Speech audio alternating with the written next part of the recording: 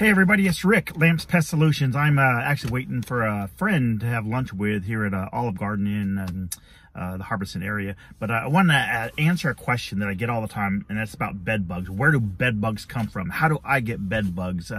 And the answer is you can get them pretty much anywhere. And let me give you an example. I can go in here to the Olive Garden, and the person before me had bed bugs, and it crawled off onto their seat.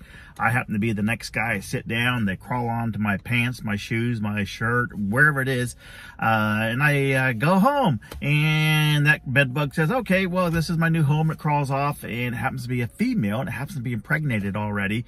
Within a matter of 6 months, there could be over 13,000 of them. So that's at a restaurant. You got a movie theater, you got doctor's offices, the hospital, the library. It could be a friend of yours who gets them to at their house, and they walk over to your house. It could be at a friend's child brings them over to your house. I mean, anywhere where people are at, bed bugs are at. So if you're dealing with bed bugs, stop stressing about how did I get them, because it really could be anywhere. Now that doesn't mean that all these places are just loaded with bed bugs. Yes, they're definitely out and about, but it doesn't mean that they're there. So anyways, bed bugs are all over the whole United States. They're getting bad in different areas, but some preventative things could be is to take your clothes off if you go into an area where you know for sure that you had them. Not take it off where you're at, but take it off when you get home. Put it into the washer or the dryer immediately. If you can't do it, put it into a trash bag,